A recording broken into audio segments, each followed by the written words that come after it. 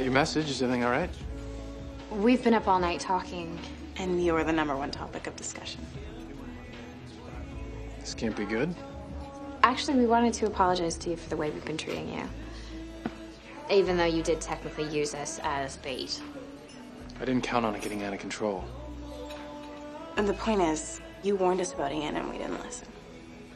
Yeah, you thought I was jealous.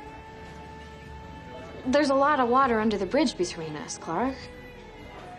I know that you each have your issues with me, but you have to understand that I would never let anyone hurt you. We know that, Clark. I just find it interesting that you guys would give Ian all the latitude in the world and I would just be immediately dismissed. After all the times you've been less than honest with us, can you really blame us for having some doubts? You want honesty. The truth is that I expected more from both of you. And we expected more from you.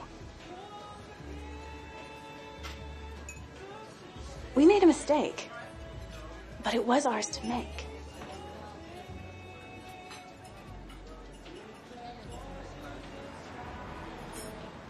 So what do we do now? Well, first we can stop treating me like the jealous boyfriend. Since none of us have actually dated. If you want to be friends, let's be friends.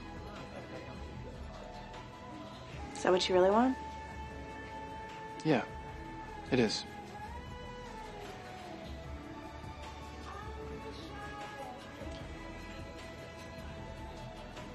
Good night.